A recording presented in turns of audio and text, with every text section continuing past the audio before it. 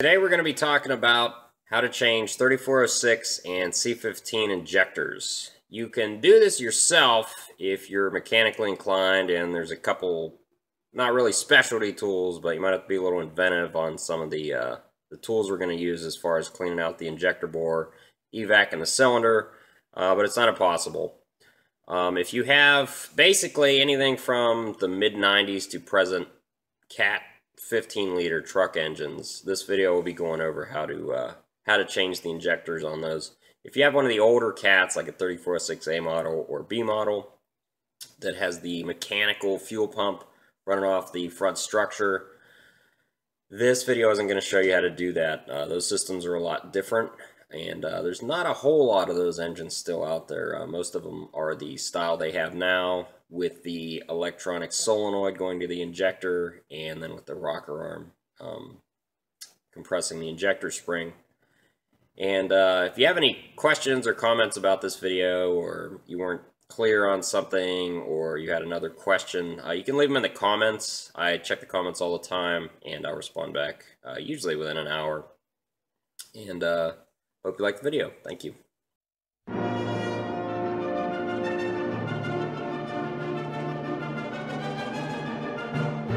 What we have here is a single turbo C15, a Kenworth. I'm going to be changing all the injectors, but I'll show you how to do one of them. So you're going to have to remove any intake tubing and the valve covers. Sometimes you have coolant hoses. Whatever's over the valve covers, you're going to have to remove, and then the valve covers themselves. So I have removed the intake tubing and the valve covers, as you can see. So up here I'll be showing you how to do number one, although it's the same for all of them. So we have our intake, injector, there's your intake, injector, and exhaust rocker arms for number one cylinder. There's your solenoid for the injector, and the injector itself under the rocker arm. You're going to have to remove the electric connector there. And you're going to have to remove these bolts for the Jake housings. There's 4, and then there's a nut.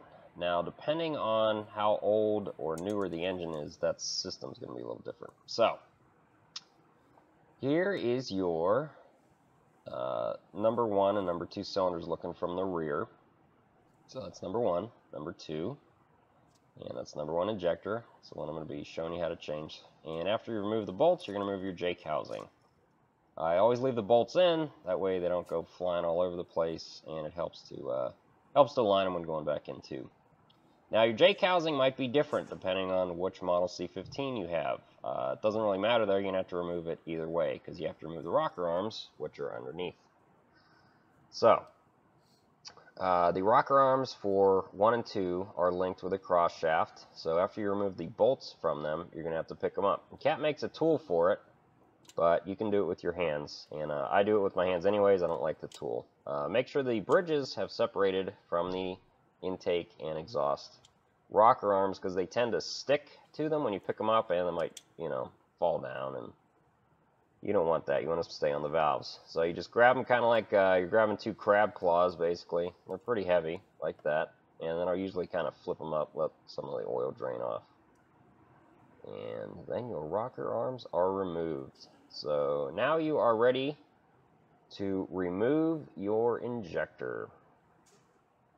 There's a single bolt holding the injector clamp down.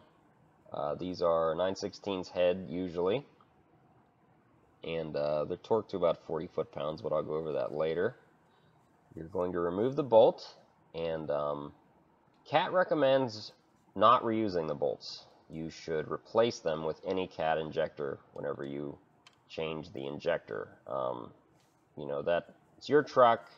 You don't have to necessarily, but Cat recommends it, and they're pretty cheap. They're like $1. It's cheap insurance. In case that bolt were to break, it would, it could cause pretty severe engine damage.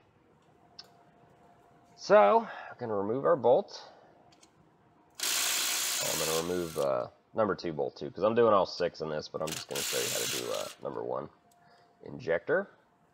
So our bolt has been loosened. I'm going to take it out. There's a spacer on them, so be careful when you pull the bolt. Make sure you take the spacer as well. And then there's the injector hold down clamp. You're going to need a heel bar or an indexing heel bar to remove that. And an indexing heel bar, Gear Wrench makes them. You can get them from Snap-on, Matco, Mac, whoever. And if you've seen my C7 injector removal, it's the same pry bar. And what it does, there it is. What it is there's a ratchet mechanism, so you can move the head of the pry bar to where you want it. They really make pulling these injectors a lot easier. If you don't have one, you can use a normal heel bar, and these pop out pretty easy. You're just going to put it under the injector, hold down clamp like that, and then you just pop it up. These are pretty easy to pop. And I'm going to do number 2 as well while I'm at it. So the injectors now are unseated, so now you can just pull them out by hand. Make sure you grab the injector hold down clamp when you're pulling the injector, and then you can pull it off after you've got it past the valve springs. So there's your injector. You always want to check the O-rings, make sure they didn't fall or break into the injector bore. Like this one is broken already, which probably means he was leaking a little bit of fuel into his cylinders when it sits overnight, which he complained about black smoke, and that's probably why. Gonna check number 2 as well. Like I said, you know, you don't have to pull all the injectors. If you're just changing one, you just pull the one you're changing, obviously. So number 2, I'll usually flip them upside down like that and let them drain back into the motor, because if you pull them out right after pulling them, they're full of oil, or not oil, fuel, and you know, you don't want that going all over the floor and all over everything else. So I just let them drain there for a little bit. And so they are pulled out. So here we have the same shot. I've removed the injectors, I put them on a cart. And what you're going to do now is you're going to have to clean the injector bores. I use a solvent spray with brake wash. You can use just solvent. Here's the injector bore looking down through it. What you're going to look for is any O-ring material, thick carbon buildup. There's always going to be carbon on the bottom, and that's what you're going to have to clean out. I just spray them out with this brake wash setup I have, and that works pretty well. I used to use a wire brush. However, I've had the wire bristles come off and sit in that injector bore, and you don't want that. You don't want those bristles. You don't want any metal or anything getting in that cylinder, because your combustion chamber is just below the injector bore there. And what you want to do is you just want to clean up any carbon residue, you know, any debris that pulling that injector has left in there. And so after I spray it out with that brake wash, that's all going to run into the cylinder. Now you don't want fluids in the cylinder, because when you go to start it, you don't want it to hydraulic, right? And you're also changing the compression ratio by adding fluids to that cylinder, so that could damage the, you know, you could damage a valve, you could damage the connecting rod, the starter, when you go to start it, if you don't get that fluid out of there. Now the way I get it out of there is this. This is a brake bleeder setup, and what I do is I feed that little tube down the injector bore through the tip where the injector tip goes through into the cylinder. Now, you don't have to use this setup if you have like a little SOS gun, or if you have even a wet dry vac with a bunch of little reducers. Pretty much anything you could think of to suck that fluid out of that cylinder. That's kind of the specialty tool I was talking about. You might have to make something up if you're trying to do this. Or you can get this brake bleeder setup. It's only about, I think they're about $100. But like I said, you could use a wet dry vac too. Or even one of those kind of reverse grease gun type suction guns. They're only about 10 bucks. And so we have cleaned the cylinder and the injector bore. You want to inspect it, make sure everything looks good. There's no carbon, there's no debris, and looks pretty good. So here's your new injector as it comes out of the box. You have 3 O-rings. The red and the 2 blues. You're going to want to inspect those O-rings, make sure they're not damaged, and then you're going to want to, where it says file, you're going to write down that 4-digit code. There might be a 12-digit code and a 4-digit code if it's a newer injector. If there is, write both of those numbers down. Here's the injector I removed. You'll notice there's no seal on the bottom. That's because that lower seal, the small blue one, actually burns up and turns the carbon as a carbon dam after it's been run for a little bit, so that's normal. So as you can see, I've already reinstalled the number 2 injector, and here's your number 1 injector. So you're going to make sure your seals are okay, they're in the right place, and they're not damaged. And then you're going to lubricate them with, I always use engine oil, and you just want to coat them. You know, it doesn't have to be dripping all over the place, but you want the injector to be coated in oil to help when you put it in to seat it, make sure it doesn't catch on anything and cut. Because if it does, you're going to have to pull it back out. But as long as they're lubricated, I've never had an issue with them breaking when you go to seat them. You're going to install your injector hold down clamp on before installing it, because you can't stick it in when the injector's in the injector board. So you just slowly set it in, and there you go. So it is seated, however, you have to install the bolt. So new bolt, always use new bolts, and you reuse the spacer. I lubricate the bolt threads and under the bolt head, just so when you go to torque it, it's not galling on anything. I always get it started by hand, a few threads. And then I zip them down with a gun that's, you know, not super powerful. You don't want to over torque that bolt. I always zip it down, then loosen it back up, then zip it down again, just to seat it, because Cat wants you to torque it twice. So what I do is I seat it by running that bolt down, then I loosen it. So I've got my torque wrench here set to 40 foot-pounds. You can set it anywhere 35 to 40, but I usually go 40. So we're going to torque it. Alright, so it's torqued, good to go. And then I always torque stripe it, just to say, hey, this has been torqued. And while you have your rocker arms, not a bad idea to look at the cam lobes, which are sitting right on the left side of the cylinder head here to make sure there's no damage. So then you can install your injector connector. If the solenoid terminals have moved from the injectors, you can flip that connector around. It doesn't matter which way it's oriented. It just has to be seated over the terminal studs. And you'll notice also that the connectors are labeled 1, 2, 3, 4, 5, 6. So I zip them down. And you torque these if you want, but they only torque to about 20 inch-pounds, and I do not have a 20 inch-pound screwdriver type torque wrench. What I always do is I just run them in with this screwdriver setup. You can't really over torque them with that. Well, I guess you could, but I've done hundreds of them. Unfortunately, that stupid coolant hose sits there, and that kind of makes doing number 1 a pain in the butt sometimes. But I wasn't going to drain the coolant just so I could run a connector nut down. I don't recommend tightening these with a ratchet because it's easy to over torque those.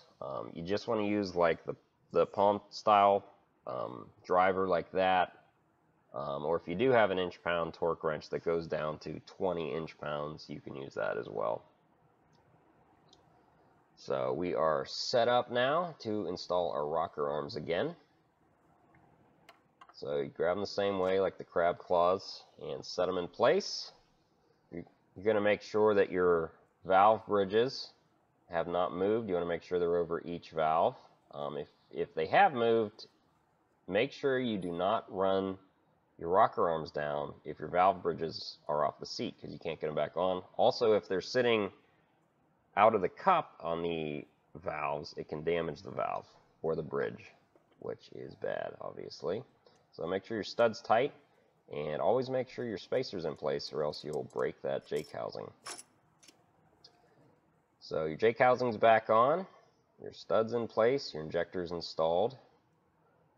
You are going to run these bolts down. You're going to go from the center two first, and then the outer nut, and then the outer two bolts.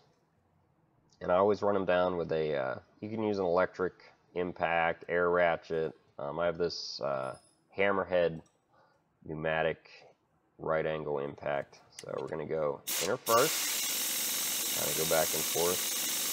So inner one, so it's seated, other inner one, till it's seated. Back to the inner one. And I always set it to a lower torque setting than it's going to be torqued to. So this is only, that gun only hits at about 30 foot-pounds at the lower setting. So I did the inner ones, the nut, and now I'm doing the outer ones. And these are 12-point half-inch headed bolts, and then the outer nut is a 7/8, I believe. And now, depending on which model, you're going to notice your Jake housing is different.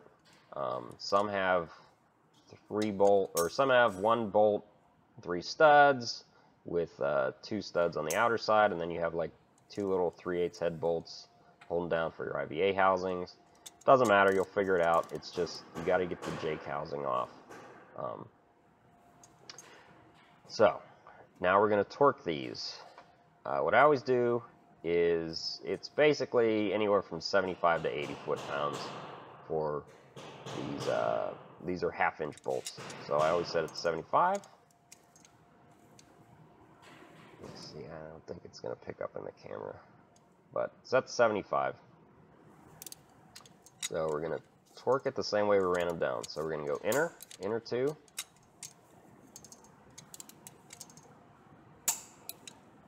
So that's torqued. And then we're going to go to the nut. Kind of a pain switching between sockets just for the 1 stud. But I didn't design this engine, remember. And these engines run forever.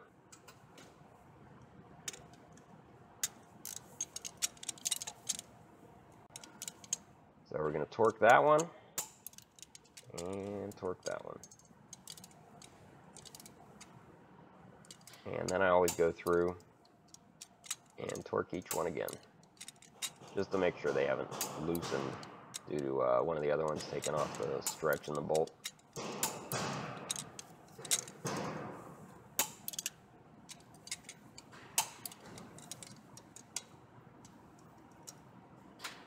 And then we're going to torque the outer stud. And then we're going to torque stripe everything. So after you torque stripe all your bolts, you're going to hook up your Jake solenoid again, which are just those 2 spade terminals. On the newer motors, they have a connector. Obviously, just if it's a connector, hook up the connector. On these, it's the spade terminals. And also, after everything's back in, it would be a good time to get an overhead ram. If you are apprehensive or don't know how to do that, I'm not going to go over that in this video. It's a lot more technical than doing the injector itself. You also need a special injector height tool that costs about 90 bucks. That there's really no way around. You have to have that tool.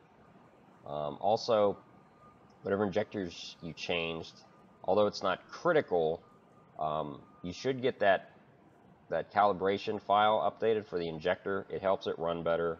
That fine-tunes the injector. So next time you're in the shop, if you're at a cat shop or a TEP steel or whatever, make sure you give them that number so they can program that injector. Put your valve covers back on and your intake, and you're good to go. Thank you.